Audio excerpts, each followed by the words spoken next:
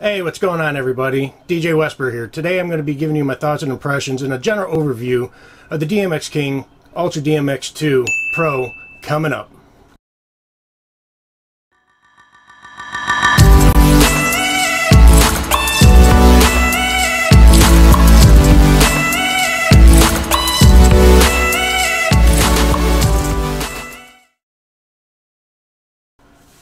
Welcome back everybody. Like I said in the intro, I'm going to give you a general overview, my thoughts and impressions on the DMXKing UltraDMX2 Pro.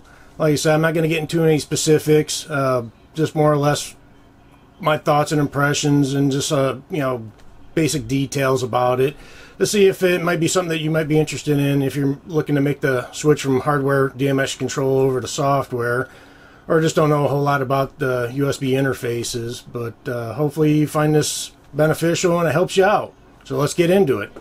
I started out with an ADJ Operator 384, and to tell you the truth, it was a nice piece of equipment. I've never had any issues with it, but being a mobile DJ and doing most of the gigs on my own, I just found it a little cumbersome, and I always had to constantly have a little notepad to tell me which button was what scene or what chase. It just got cumbersome trying to manage my controller and the DMX controller at the same time. So when I started looking at the software end, I started doing research to see what was out there for interfaces. And of course, when you start looking at DMX lighting, Chauvet comes up, Blizzard comes up. And to be honest with you, I wasn't really willing to pull the trigger on, $350, $500 for a USB controller, not knowing if that's something I was going to like in the long term. I was trying to find something on the cheaper end. I started poking around and I came across the DMXKing Micro, which is just basically a USB connector with an XLR connector on the other end with all the electronics in the XLR connector. And I started looking at that, and you could pick one of those up at the time of this recording for about $59, which is not a bad deal. And I found a couple of reviews out there on it, and it seemed to be a pretty solid interface based on the reviews that I could find. Well, that led me to discovering the UltraDMX2 Pro. I couldn't really find a whole lot of reviews out there on it to give me an idea if it was worth the money, which at the time of this recording you can pick it up for about $179, which compared to the Chauvets and the other interfaces out there, it's a great price. So after much back and forth, I finally decided to pull the trigger and I bought one. So far I've been using it for quite a while, and I can't really say anything bad about it. It's been a great unit. I've never had any issues with light flickers. I've never had any issues with it not communicating with the computer. I've never had any issues with it not communicating with the lights. When I hit blackout, it's instantaneous. There's no lag in it. A few specs on it, like I said, it does have ArtNet and sACN built into it. It's 2 universe. You can use it 1 universe or 2 universe. You can set the ports up either as inputs or outputs. And also with this unit, you have the ability to record your chases and your scenes on an SD card, and there is an SD slot inside this one. We can take a look at that here in a second. And like I said, with the optional remote, that's what would be used, is you'd have the remote, the interface, plug power into it, and you can play back all your chases and scenes as a standalone. You don't need a computer or laptop. It's a really great feature in the off chance that the laptop or computer that you're using to control the interface happens to take a dump on you just prior to a gig. You do have that as a backup, so that's a great feature. And before we switch over to take a look at the 2 utilities, yes, I said 2, which is kind of a con for me. They could easily merge the 2. Basically, you have 1 utility for when you're using it via USB, and the other one if you're using ArtNet or sACN. I don't know why they set it up that way, but it's not that huge of a deal. But here in a second we'll take a look at that. But first I'll show you where the SD card goes inside the unit. Alright, now we can take a closer look at the interface itself. Like I showed you earlier, there's a recap. On one side you got your 2 XLR inputs, port A, port B. You got status LEDs here for each port. On the other side, like I showed you earlier, we got a RJ11 connector here for your optional remote for standalone. You got your Ethernet port for ArtNet and sACN. Then you got just your USB port and the status LEDs for the Ethernet and the USB port. Now, if you want to use the recording feature and put an SD card in this, I think they could come up with something a little bit better than how it's set up now, because currently you have to remove a screw on these two sides and remove the cover to gain access to it. It's not a huge deal, but you know, I said easier access by having to tear the unit apart and expose the electronics inside would probably be a little bit better.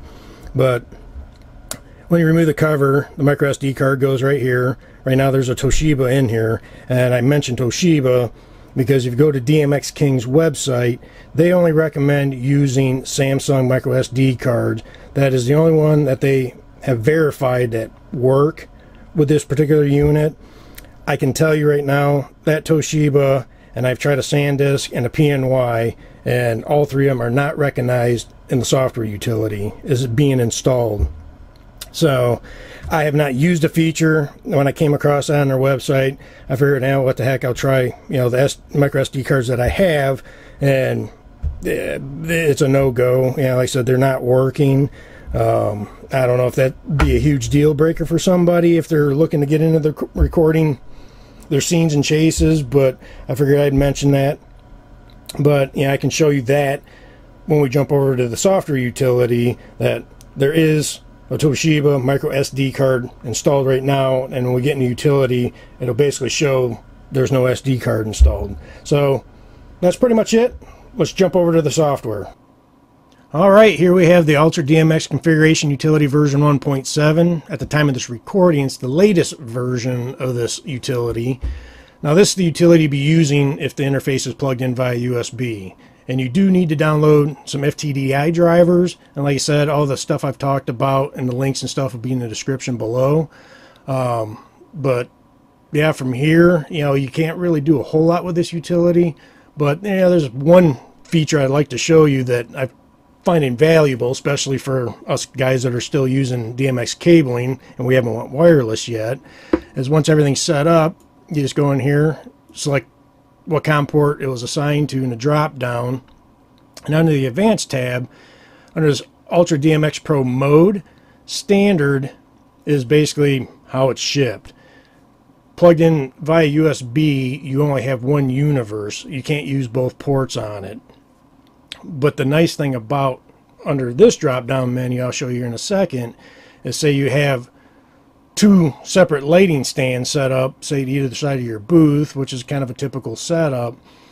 With only having one universe, you basically have to run one long cable from your interface to one side or the other, then run another long cable from that side back to the other side.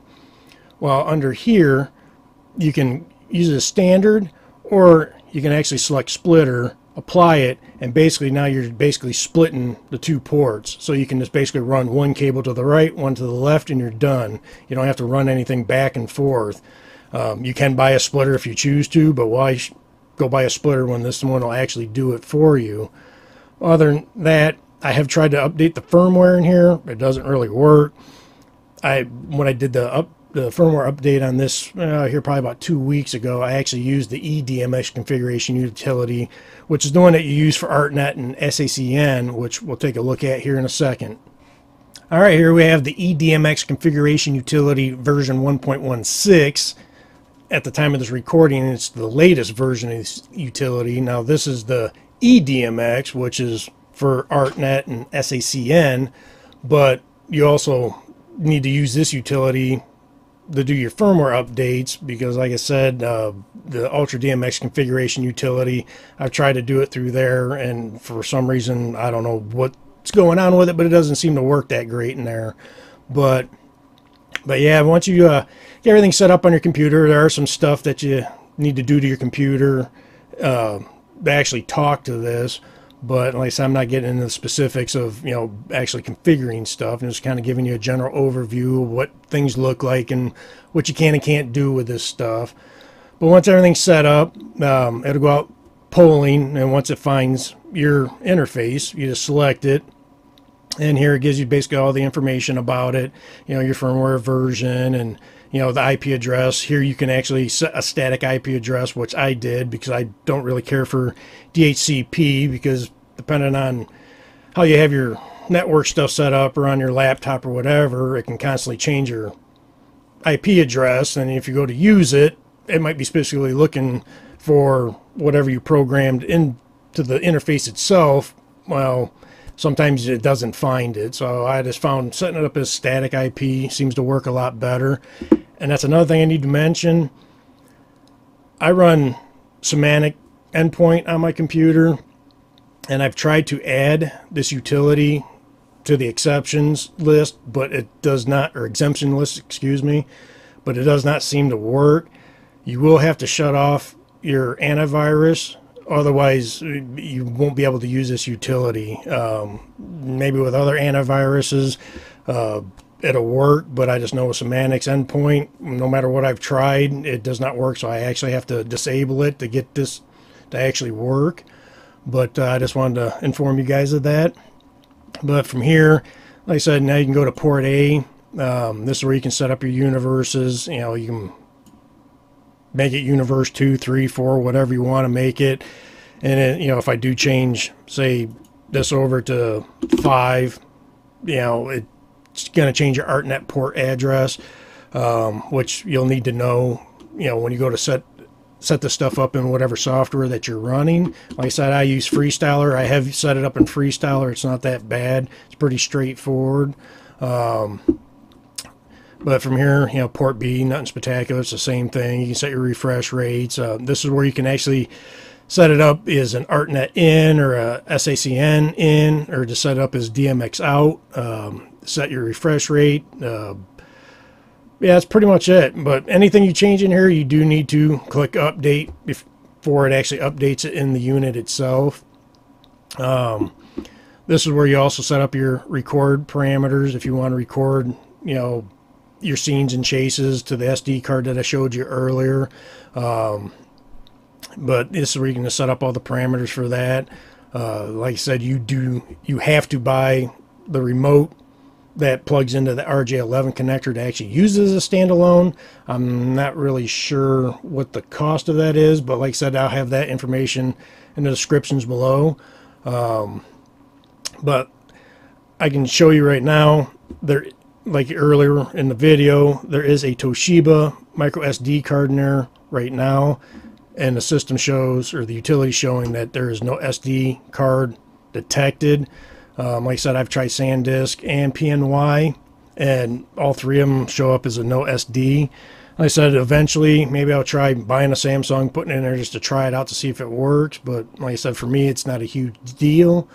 But what I have read, once you set up all your parameters and stuff, you just open your software that you're using and just start playing, you know, basically hit enable. And once you hit enable, you hit the record button, then you go into your software, you start playing your chase scene, whatever, you know, your show, and then when you're done, you just hit stop, and it's saved to the SD card, and then when you're out somewhere, you can just put power to it, hook your light fixtures to it, and then you're off and going. You know, just play back everything that you recorded.